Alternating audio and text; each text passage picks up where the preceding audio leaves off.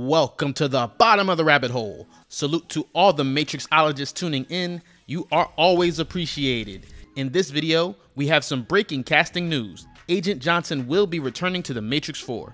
So if this is your first time down here, or you want to know everything about the Matrix media, be sure to like, subscribe, and hit the notification bell so you do not miss out on any future updates. I found this Deadline article titled, "The Matrix 4, Daniel Bernhardt returning for Warner Brothers sequel."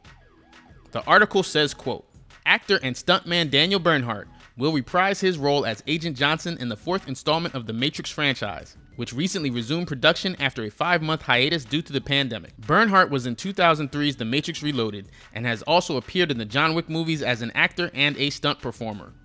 End quote. So I know a lot of online outlets are already speculating that he will be replacing Agent Smith as the primary villain in The Matrix 4, but I would doubt that, since he is being added so late to the production process. It will be interesting to see if any additional actors are announced over the next couple of weeks.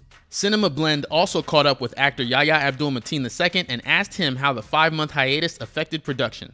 So I think I've been fortunate enough with The Matrix that we haven't had, that the pause that we experienced was not as large as, or was not as long a pause as a lot of the other productions. So I find myself being fortunate enough to stay in the creative spirit and to continually be processing it and making work. But I think that this is an industry that will that does survive by finding the silver lining. So I think that it will be the case that this is a time for artists, for creatives to rejuvenate, to go back to look at footage, to look at what they've already have in the can, and to say, okay, well, this is what we're going to do better when we get back, and this is how we're going to streamline and become more efficient.